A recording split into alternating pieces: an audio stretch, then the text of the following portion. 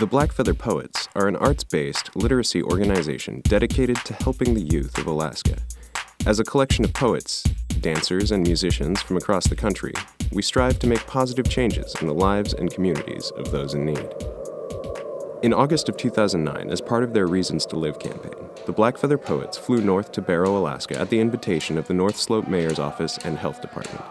Barrow, and many of Alaska's remote communities, share some of the highest rates of suicide, depression, and abuse in the nation. With a population of only 4,000, each and every person in the Barrow community is affected by the occurrence of these tragedies.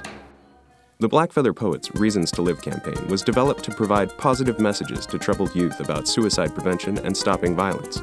Through a combination of performances, youth workshops, and creative public service announcements airing statewide, the Reasons to Live campaign promotes the values of healthy choices, good morals, and unity to the young people of all Alaska.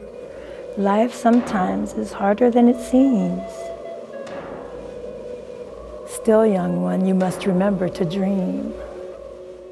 After arriving in Barrow, the Black Feather Poets immediately set to work getting to know the people and community which so graciously hosted us. We were most impressed to learn about the rich history of the Inupiaq people and how their heritage still plays such a vital role in modern life. Instead of us describing what we learned, we present to you some comments from the people of Barrow about their history and their present, their joys and their challenges. So, you're from Barrow? Born and raised here. Born and raised. Awesome. Yeah. So, what do you remember? Can you tell us what Barrow was like when you were a kid? Right now, where we are at, it was all tundra. All of this was all tundra. This is where we used to go bird hunting. Barrow had about a population of about 900 people when I was growing up. There was no roads, no gravel roads. They built the roads in 1961. Growing up, we didn't care about cash. We didn't know anything about cash or money. You know, we were trying to survive. Did you like that lifestyle? It was great, simple, great, and it was the best. Yeah. There was no rich and poor. Everybody was equal, because we eat the same food. We hunt, we share everything. It was a very good life. It's changed a lot from then to now, because even though we were poor, we were never hungry. We never had, material things, and that was a big mistake. That's just material stuff. Our parents taught us good values. Don't steal. Don't be prejudiced. That's a way we should treat each other as human beings. I think when we were shipped out to a different school, that's when the problem started. We discontinued our language. That's where the family core broke. When I was growing, I've lived here all my life, and what we grew up with were things that were simple. We didn't have the iPods, the Xboxes, the Red Bull, all these things that seem to be pop culture today. I mean, pop culture for me back then was getting in a boat and going hunting. We're kind of losing our culture as technology advances, because everybody just gets zoned out on the media, and when some people need to be talked to, I think that's where most of the depression comes from, is the media. The children, the youth have changed a lot. They understand that their traditions and their values are very important. And for a long time they didn't, because a lot of the kids didn't have mentors. Maybe they didn't have relatives at the time that were clean and sober to be able to get the kids involved and for them to reconnect with their Inupiaq values. A couple of my friends here didn't make so good choices and committed suicide. And it wasn't just here in Barrow, it was also in the city. And I know a lot of people have committed suicide or gone into violence. I think it's affected me a lot. And also other people, like their relatives and their friends. In one way, shape, or form, every family has been devastated, whether they abuse alcohol or drugs or not.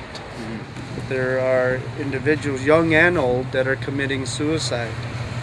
And it stems from uncertainty, hopelessness.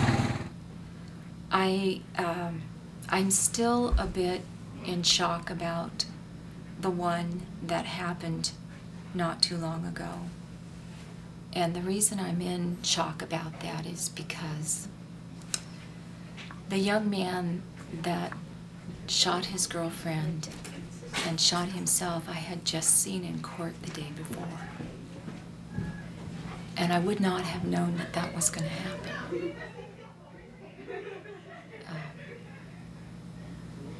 I just wouldn't have known.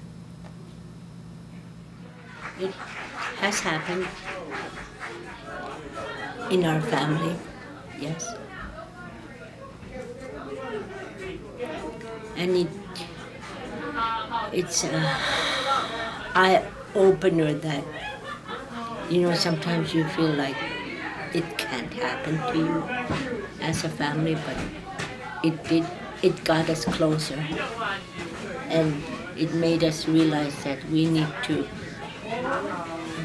get even more closer and start listening to our young people and support them. The more you talk about it and what's going on, why do you feel this way? If we can get them to talk about it, then maybe we'll have a better chance of talking them through it or letting them see that their life has a tremendous amount of value. You know, I think just listening to the kids and understanding that the pressures that they feel, whether an adult feels that they're real or not, they're real to them. Very real. The Blackfeather Poets were grateful to have the community open up so much to us, but we weren't just there to learn. Not more than an hour after we were on the ground, the Blackfeather Poets visited Kita Learning Center, where we met and performed for some of the students. That evening, a community potluck was held by Inupiat Teens Taking Control, a Native Alaskan youth organization in Barrow.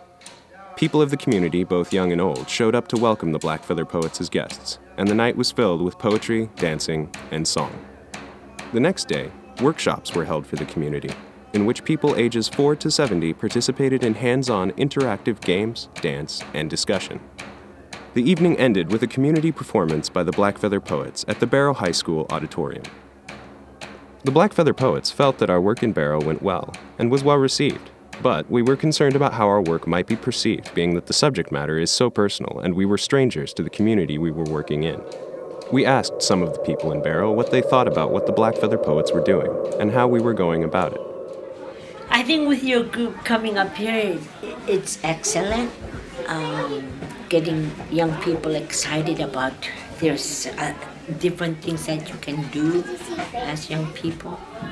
I think what you're doing is great. That's a first step. Yeah, that's what these youth, I think, needs is someone to talk with, someone to encourage them, someone to let them know that they're there. It was inspiring to see that there are different types of medium, if you will, that are being used to explore an alternative of probably finding some talent that our young kids may have, whether it be song, poet, or anything that can, you know, bring their being out rather than what's on TV.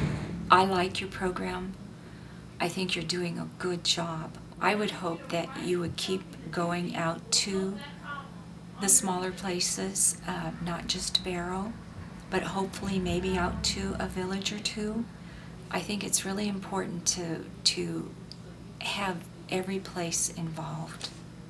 You guys are doing a great job, like even though that you guys aren't here from here, like I feel a lot of warm feelings around you guys that you guys are wanting to help us. And Awesome. All right. It's very good. I think that's how we survived as Inupiaq. We danced and we laughed and we shared. You know, that was part of our culture. And anywhere, I think as human beings we need that laughter and the dances and the music. And so I am so glad that you came here to help the young people. Do you have any advice for us? You know? Just be yourself. Spread what you're spreading, and that's good. Get children, young people involved in feeling good about themselves, and just have fun. Thanks. Our stay in Barrow was fantastic, but we feel we have more to do, more to learn, and more to share. We thank you in advance for your consideration of the programs and services that the Blackfeather Poets have to offer.